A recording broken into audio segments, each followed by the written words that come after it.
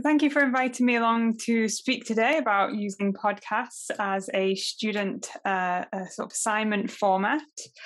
Um, so I come from Swansea University Medical School, so I'm an old colleague of Nigel's before he jumped ship and went to our competitors down the road. So I try and give you kind of a practical outline today of why you may want to use a podcast assignment, the potential advantages, the potential issues, how you can go about assessing this as a kind of student assignment format. So I'm sure you're all aware, but just to brief everybody about what podcasts are and why you might want to use them. Podcasts are a digital audio file made available on the internet for downloading to a computer or mobile device. So in terms of a student assignment, we're asking them to complete something that's purely audio only. And so you can probably imagine already the challenge to students there is that they can't rely on anything else to communicate communicate the information in the assignment. It's audio only. They don't have any visual elements to rely on. And podcasts as a format is increasing in popularity in terms of communication and in terms of education in a variety of different sort of subject areas. I won't read out all those stats there, but that's just to demonstrate that podcasts as a format are increasing in popularity. So as a assignment format, it's kind of given students a real world taste of a different, assignment format they might not be used to. Maybe they've done essays, maybe they've done traditional presentations, but this is something that's new, exciting, different for them to kind of sink their teeth into. In terms of, the past year of teaching online and not having as much face-to-face, there is a number of reasons why maybe you might have considered a podcast before or something similar. So, it could be that you wanted to replace a live presentation. So a podcast offers a route for you to do that. So a pre-recorded audio file. You could consider a screencast, so an audio and video, again, pre-recorded, or you could use Zoom and ask students to present live. But I mean, moving forwards from, the restrictions of COVID and the pandemic, these kind of opportunities for students to present digitally, I think still offer perhaps additional learning benefits than, traditional presentation with a PowerPoint screen, in front of the rest of the class. So it really depends on what the learning outcomes of the particular presentation, if that's the assignment you're looking to replace, are. As I said, podcasts can offer an additional challenge to students as opposed to traditional presentations because they don't have any visual elements to rely on. I'm sure you've all seen presentations where students have a diagram on the screen and instead of explaining it, they might just say, and you can see in the diagram on the screen. So this is actually removing that kind of potential crutch, if you like, that students can fall on and say, no, you actually have to be able to explain this without using any of those visuals. So that's a reason why you might want to use podcasts, for example, to replace a live presentation.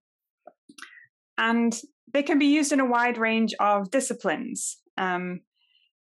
So if you look into the literature, there's lots of examples of where podcasts have been used, but from a instructor standpoint. So either the instructor makes a podcast to deliver content on their module, or perhaps they source content podcasts that already exist on the internet to supplement their teaching. There are less examples of student-generated podcasts, so students making podcasts, and how you can then actually assess that. But if you scour through the literature, as I have, you can actually find examples of where podcasts can be used in a whole range of disciplines.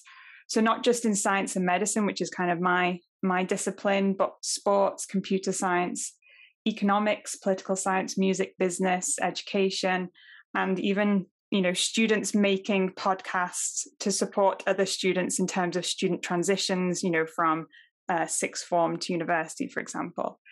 So, whichever field you're in, there's probably some opportunity for you to use podcasts.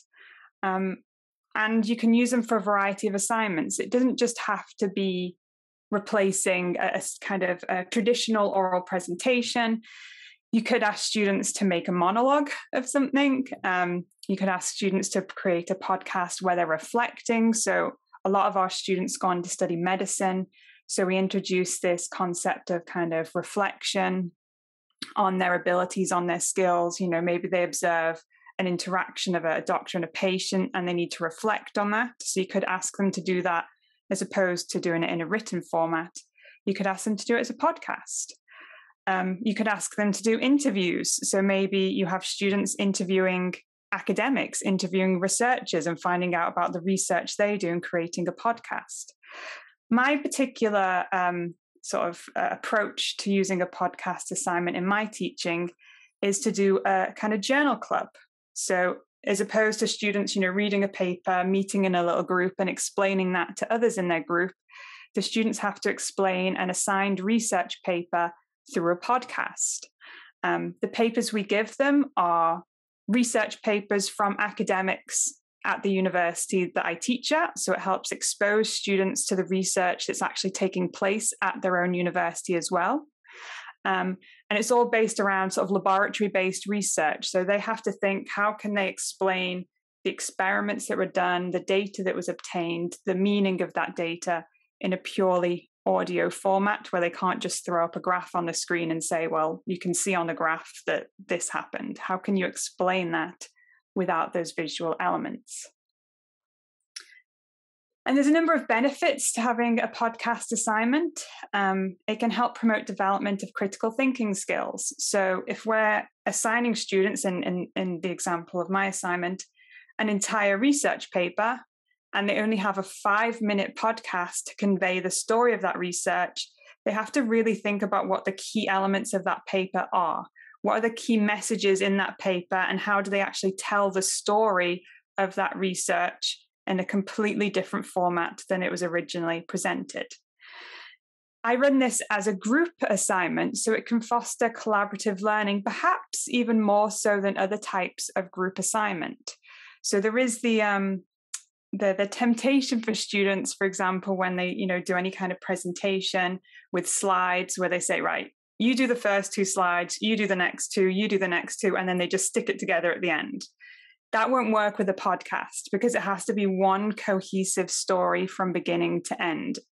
So in order for them to obtain the highest marks of the podcast, they really have to work together to work as a team to tell the story of that research. It can help promote reflection on their own ability and their own skills, because if they're recording it, they can record it as many times as they like before they submit the final file. So they can record, they can listen to it, and they can evaluate themselves. Did I explain that well there? Was my pace too quick? Is there some other way I could have approached this, explanation? So it can hopefully help promote reflection and refinement of their assignment before they actually submit it.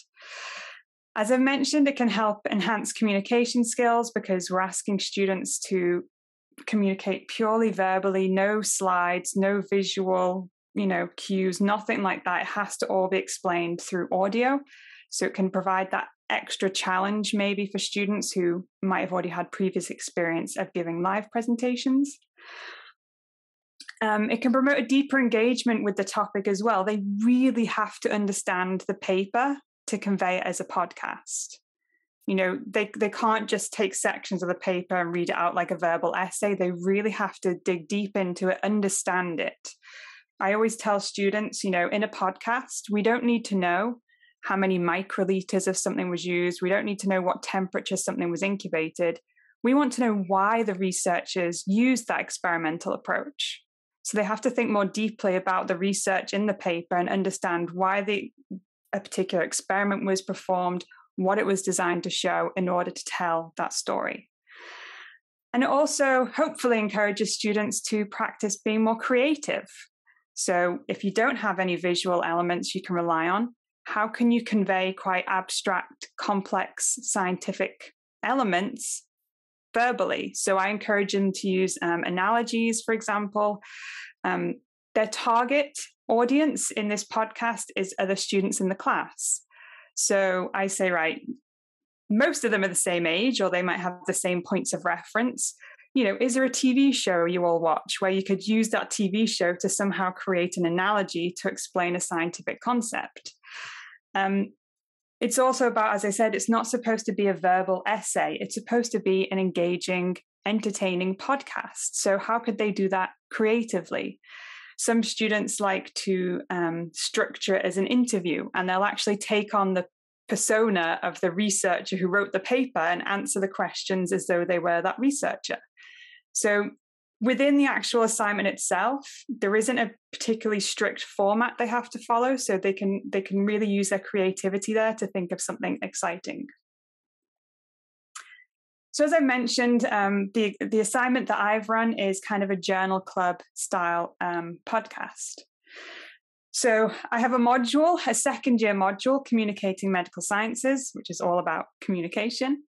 It's 10 credits and it's a compulsory module. So the students on this module are normally somewhere around 170, 180 students. It's an entirely coursework-based module and is set up as a series of workshops which tie into the assignments and try and get students to think more deeply about their communication. The podcast assignment is 30% of the module and it's a group task. And as I said, it's based on an assigned scientific paper. When I give assignments to students, especially if they're kind of group assignments, I try and help them to an extent manage their workload. So I try and give them a week-by-week breakdown of what they should be focusing on each week, the kind of goals they should meet as a team to make sure they can meet the deadline. So this assignment runs over 3 weeks. The first week, I suggest they spend that week reading and trying to understand the paper and start pulling out the key points. Week 2, they should start scripting that into a podcast, start forming it to tell that story. And then week 3 is that kind of process of recording, perhaps re-recording after a little bit of reflection, and then submitting the assignment. Because this is a new format for the student, and it's also introducing new skills for this particular cohort of students, it does require some facilitation. So this particular cohort haven't actually been required up until this point in their degree to actually use scientific papers. So we have a pre-assignment workshop where we introduce scientific papers, their structure, what you can expect to see in each section, how you actually approach reading scientific papers. We also have a podcast workshop where we discuss what a podcast is, what makes a good podcast, the pros and cons of a podcast as a communication format. And then further to that, we'll have some drop-in support sessions or support provided by email for any specific questions. We also provide some examples of other student work where they've done podcasts to try and kind of set the bar for students. If we just provided links to professionally produced podcasts, sometimes students get a little bit worried. We're expecting that high level of production quality. I always tell them, as long as I can hear what you're actually saying, I don't mind if it doesn't have all the bells and whistles of intro music and sound effects. Some students do go to that extra effort and put that in, but in terms of assessment, as long as I can hear what they're saying, it doesn't have to have all the bells and whistles. Now, obviously, because this is the entire module this is embedded in, is an entire communication module, it gives me more scope to do these additional workshops, etc. So if you're going to embed something like this in one of your modules, you really need to think about what additional support might be needed if, for example, the students haven't encountered a paper before and need additional help kind of getting to grips with that first. In terms of resources, this is almost has no cost association. It doesn't really rely on purchase of any additional software equipment. In a pre and post-COVID world, students can use a mobile phone, a computer, a dictaphone, anything that has a microphone attached to it. I think only one student has ever asked to actually borrow a piece of equipment, and library services have some dictaphones available. COVID as terrible as it has been, offered some opportunity to actually adapt the way that this kind of assignment could be run because of the prevalence of Zoom. Zoom allows students to record only the audio, so it doesn't have to record video, and it allows each separate audio track to be recorded separately. So if there's 5 different students in the meeting, they can have 5 audio files of each individual student speaking, and then they can edit that if they want to, chop it together, add sound effects if necessary. There's free editing software available called Audacity, which is free open source software that works on both Mac and Windows and has extensive tutorials available. Students don't need to provide any personal details. They don't need to sign up to anything to download this. I do stress to students that the kind of editing side of things isn't essential in terms of marking criteria. I think the temptation sometimes is to assume that the current generation of students is very technologically literate, and they're not. I would say they're very capable at consuming content, but they're not very experienced in actually producing content themselves. So a number of years ago, I ran a video-based assignment at another university. And one of the feedback comments from the students that stuck with me is, just because we watch YouTube doesn't mean we know how to make YouTube videos. So I stress to students in this, if you want to add those bells and whistles of, editing, adding music, adding sound effects, feel free to do so, but it's not required within the assignment remit to do that. And another adjustment that's had to be made for COVID is sort of how they actually collaborate, so they can discuss via Zoom. But I also encourage them to use Google Docs, where they can work collaboratively on one shared document to actually write their script. And a benefit of Google Docs as well is it does track individual contributions. So should there be any issues that arise with a member of a group perhaps not contributing and the rest of the group being quite upset that they'll receive the group mark, we can actually use the group contributions that have been tracked on Google Docs as a way to kind of address that situation should it occur. Some potential issues for a podcast assignment that you need to bear in mind. As I said, it is a new format. It's likely students wouldn't have done a podcast before. Surprisingly, few students have ever even listened to podcasts before, even if they do actually know what they are. In the terms of the assignment I run, it has new skills in terms of its reading scientific papers as well. As I mentioned, there's a technological capabilities. Zoom has been brilliant over the past year because all they have to do is set up a Zoom, someone clicks record, and that's as much as they need to be able to do, clicking a button. And there's also the individual assignment requirements. In this case, it being group work offers its own challenges as well. So it's really important that you've got kind of a clear view over what the potential issues might be and facilitate that where possible. In my case, I used workshops and then email or drop-in support, and also ensuring the students have clarity in terms of the assessment criteria so they know exactly what is expected. Now, in terms of actually assessing the podcasts, the way that I've gone about doing this is it's a 50-50 split. 50% of the marks are for their topic comprehension and information selection, so how well they've actually understood the paper.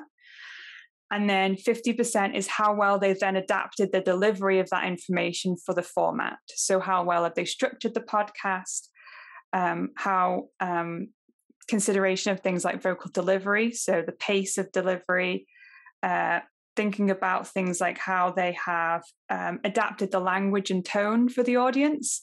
I do encourage them every year to say, look, you're communicating this podcast to other students in your class. Why not throw in some humor? Why not, make it engaging, make something you would want to listen to? Would you want to listen to a verbal essay, or would you want to listen to something that spoke more to you on kind of a personal level? So I really encourage students to try and inject their kind of own personality in this assignment, which they do struggle with because for all of the other assignments they've probably done up until this point, they've had to, they've been advised not to inject personality perhaps. The podcast has a time limit of 5 minutes plus or minus 30 seconds. Again, that also presents a challenge to students. Further to this, they do another assignment with me where they have to write an abstract. So it's kind of, leading them through this process of being able to condense, a whole research paper into a podcast and later on into an even smaller format. We can't do plagiarism checking on audio files, so I asked them also to submit their script through Turnitin as well, so that we can have some degree of originality checks being performed on their work.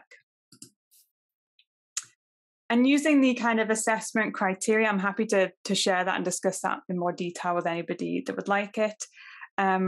It has worked quite well in terms of the range of marks that we've seen is appropriate for a second year level.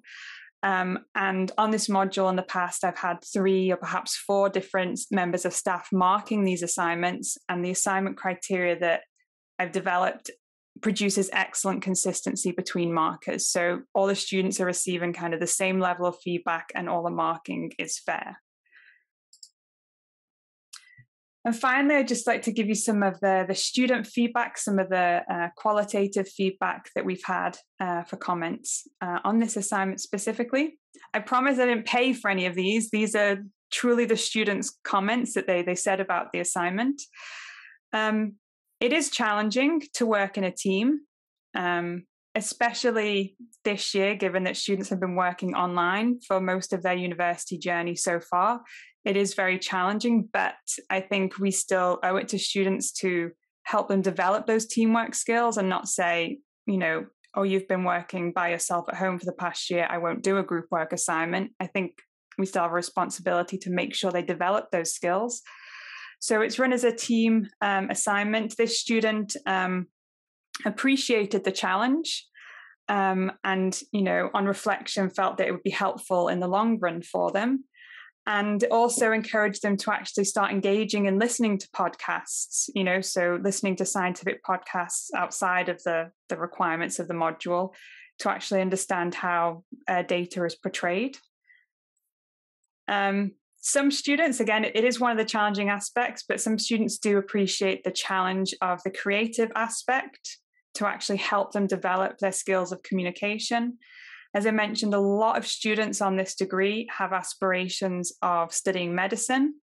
And so they will often need to, on the spot, as doctors, explain quite complex, medical situations to patients. And, they can't be saying, hang on a sec, let me go and, plan a 10-slide PowerPoint presentation to talk you through this. They need to be able to, on the spot, explain complex concepts completely verbally. And there's a variety of other kind of comments we've had as well. The students said it helped them develop through the teamwork aspect, emotional intelligence, leadership skills, and communication skills, and the ability to select and filter relevant information. So, it is a challenging assignment for students, but if they approach it with a kind of positive attitude that it's a challenge that will help them develop, a lot of students actually get a lot out of doing this assignment. In terms of my own reflections on this, podcasts are quite enjoyable to mark. I quite often sit there giggling to myself at some of the jokes that are thrown in, or, really appreciating that students have gone out of their way to make it really enjoyable to listen to. I can say it's probably more enjoyable to mark than a pile of essays. It's important to clarify student expectations in terms of the level of study that they're at.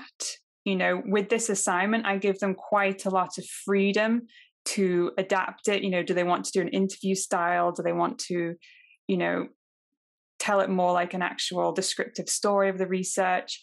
So, students can struggle sometimes with freedom in assignments, and sometimes they're looking to us to give them more of a blueprint. So it's important to clarify to students early on, the level of study that they're at. We expect you to go away and do some of this independently and think outside the box and bring us something new, not just exactly what we've told you to do. There's always the inherent challenges of group work, and if anybody has any recommendations about better facilitating group work, I am all ears for that. I've tried the approach of a group contract, which has had varying success, but please feel free to send me any any suggestions you have about facilitating group work more productively. And there's always, future scope for podcasts, not only student-generated podcasts, but as I said, for instructors to create podcasts themselves to help, deliver content on a module, for example. In the literature, sometimes giving feedback as an audio file is described as a podcast. I don't particularly agree that is a podcast, but I guess it depends on the approach you use to do that. But I think there is, future scope to kind of broaden the use of podcasts. So just kind of summarize my final thoughts on this. I think podcasts represent a modern and fun, if challenging, assignment format that can be adapted to a wide range of disciplines. You can adapt it to a wide range of assignment formats, be it an interview, commentary, reflection, even in a post-COVID society when maybe we don't necessarily have the pressure to do things completely digitally. I think it still has a place, and it's still academically rigorous and can perhaps encourage development of skills in a way that more traditional assignments can't. But it is really important to facilitate students to develop if there's certain aspects that are new to them. So thank you very much. I'd also like to just pay acknowledgement to Dr. Adam Turner, who helped with some of the student survey design for this assignment. My Twitter handle is there, Science She Wrote, which is, none of the students get that joke anymore because they're all too young to know what Murder, She Wrote is, which makes me feel incredibly old. But that's my Twitter handle and my email address if anybody wants to get in touch. Thank you very much for having me along today. Brilliant. Thanks, Jess. That was great. There's been some questions that have been popping up in the chat. While I scroll back and find them, kick off with what sort of time did it take to actually mark these? I mean, is it just the 5 minutes that you're listening to them and then scribbling some comments down compared to reading an essay? What's the sort of matchup? So what I tend to do is I tend to sit and listen to the podcast without making any notes. And after that, put down some initial thoughts. But the benefit of having the script is it would be very hard to write down all of your feedback whilst you're just listening to the podcast. So the benefit of having a script as well as plagiarism checking is it allows you to highlight specific areas that you might want to give specific comment on. I haven't yet timed myself in exactly how long it takes to mark this as opposed to, say, an essay. Even if it didn't save much in time, I would say it's probably more enjoyable. But yeah, I've not actually timed how long it would take. And what sort of group sizes are you using for a task like this? So this year was about 4 to 6. Okay. Group size is around 4 to 6. Okay. So David's popped a couple of questions in there. So do you think podcasts would be good for those students who are unhappy, uneasy with live presentations due to nerves or having recordings of themselves, e.g. video? I think it can help, perhaps for students who maybe do have some anxiety around giving live presentations, because they do have the option to record and re-record if they're not happy. So it doesn't all rely on that once on the day, one chance at giving the presentation. If the anxiety is purely to do with giving presentations, then yes, I think this can help those students. If the anxiety is more tied into kind of a social anxiety, then we have the issues then with the group work. I really encourage students to, when they do group work, not to rely on like WhatsApp messaging, Facebook messaging, because that's really not a productive way of collaborating on something. And I think a lot of it's symptomatic of the past year, especially this year. Even students meeting on Zoom, a lot of them get quite uncomfortable because they're students they've never met in person that they're talking to. I'm not really sure how much we can do to kind of improve that situation for them. As I said, the past year of COVID has meant we've had to adapt the way we teach. But I think we still have a responsibility, for example, to ensure students do things like doing group work because they're skills that they will need when they finish. This year was particularly challenging because this is a second year module. Normally in their first year, students will do a group presentation. So this kind of builds on that nicely.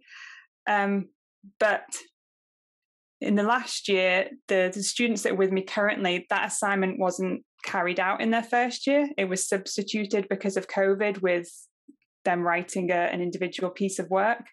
So for them to have the challenge of group work doing a podcast, and this is the first time they've done it, it was really tricky to kind of navigate the group work element this year. It was quite a task, which is why I'm saying if anybody has any suggestions about how to improve group work, please do send them to me, because I can see that's an area that they need more support on due to the past year of being online. Yeah, sure. Group work's always challenging. I did promise I would send you something. I've completely forgotten, so I will send it to you after this. Thank you. Yeah, a sort of a combined comment question from the two Davids. I think the multimedia era is really demanding interprofessional collaboration with the media, arts and science. And David's asked that as a question, have you teamed up with other disciplines, e.g. Journalism? No, I haven't, but that would be a really, really interesting approach to actually take on this. I'm really all for the kind of STEAM versus STEM, integrating the arts. And given that the creative aspect of this podcast is one of the aspects that students really struggle with, it would be lovely to be able to pair them up with journalism students or students in different, fields that are more creative to actually foster collaboration between them. Again, it comes back to the whole group work issue. Students then having to work with students on other degree programs is not something I've experienced or facilitated before. So I'd be interested to know if anybody has done anything like that before, and whether they felt that introduced more group work issues or helped maybe in some way alleviate some of those. But I think that's a really interesting suggestion. If the class size I had was smaller, I would love to investigate that, with 170 going up to possibly 200 next year. I'm not sure that's something I can take on at the moment, but really interesting suggestion. Yeah. Do you think this is helpful for students with English as a second language so they can plan their dialogue and presentation better? Yeah, hopefully. I mean, we have a lot of students on our degree that English is a second language, and having that opportunity for them to rehearse, to listen, and then re-record if they want to, I think offers a real opportunity for them to help submit an assignment that is truly reflective of their capabilities and isn't perhaps detrimentally affected because, if on the day of a live presentation they get nervous and the English struggles. So I think that would be a real opportunity to let those students reach or demonstrate their academic potential through this kind of assignment. I think you kind of answered this next question. So do any of them use sound effects other than voice in their podcasts? A few do. I wish more did. A few of them really go all out, and they'll have sound effects and they'll have intro music. And we try and mark assignments without knowing the students' names. So I do say, try, when you introduce yourself, don't use your real name, make up a name. So students get quite creative with that. I don't know all the student voices, so it's still anonymous for me to mark. So I did have one last year where they introduced themselves as, I'm Jess and I'm Fletcher, which is my name. So that was quite a surprise for me to hear my own name in it. Yeah, I forgot the question now. Which is whether they used anything other than voice, which you have answered. I would love if they did it more, but I think as creative as they're being, it's probably too much for me to ask them to be even more creative than they are at the moment, given this is probably the first assignment they've had that doesn't have a strict format and structure to it, where they have to be very professional and scientific. I know something that we talked about, so this is an interesting question. Is the student-developed content released beyond the module? It hasn't been yet. It is something we've discussed recently about doing that, so it's something that I will look into doing. It's whether students would be happy for that, because, as you said, a lot of students, they don't even want to turn their cameras on a lot of the time in sessions if the session's going to be recorded. So it'd have to be with agreement of the students that they'd be released, but yeah, it'd be something I'd definitely look into. More of a comment than a question from David is that this must be a moment for audio feedback. Yeah. I have thought about this before, about if they're giving me an audio assignment, should I do audio feedback? It's something I will still explore. I think perhaps when things have calmed down a little bit in terms of teaching, the past year has been hectic, to give it a word. That would be another way of expressing it, yes. But yeah, I think it's something in the future, because I think it would help a lot with how students interpret feedback. I think sometimes we can write it thinking we're being very encouraging and constructive, and if a student, the first thing they'll look at is the grade, and if they're not happy with the grade, I think it can change the way they interpret written feedback. So I think the ability to have tone of voice through audio feedback might help with some of that. So it's something that I'd be willing to explore in the future, I think. Yeah, there's definitely emerging evidence that that is the case in terms of being able to listen to dialogue, pick up on the subtleties of voice. And then David Waring said, you have a very professional looking microphone. Do you have that for your own professional podcasting? No, I don't do my own podcasting. In a former life, I was a YouTuber. So I don't do any podcasting at the moment, but yeah, I've got a nice big microphone here that I bought for teaching online. But unfortunately, no, I've not delved yet into professional podcasting yet myself. When she says I was just a YouTuber, sort of 500,000 views on her most popular videos, so quite a good YouTuber, I think it's a take. Brilliant. If there are no more questions, or if anybody wants to unmute and ask anything of Jess, would you be willing to share the marking rubric, and I can circulate that around the distribution list? I think absolutely, that'd be more than fine. For people just to have a look if they are thinking about that. And same question to you is, can you write a sort of one-page how-to guide as well? Yeah, absolutely.